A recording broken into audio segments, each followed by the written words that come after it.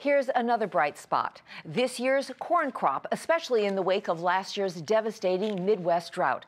Corn plantings this year are expected to be the highest in decades, and Jane Wells tells us what that means for farmers and consumers.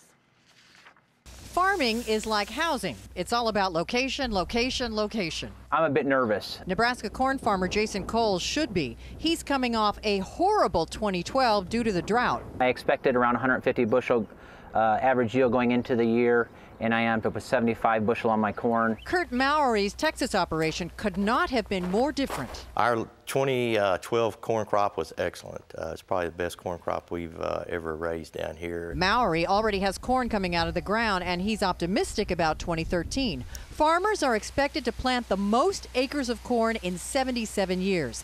And if the crop is good, corn prices could fall as much as 40% and bring down the cost of everything else, especially beef.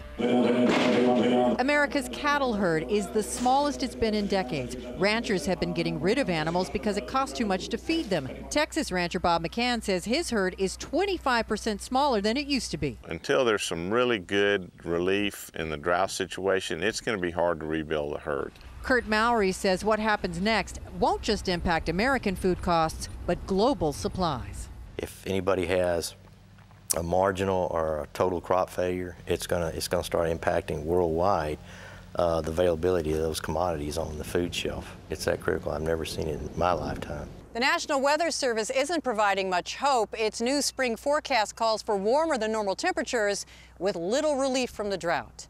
For Nightly Business Report, Jane Wells, Moore Park, California.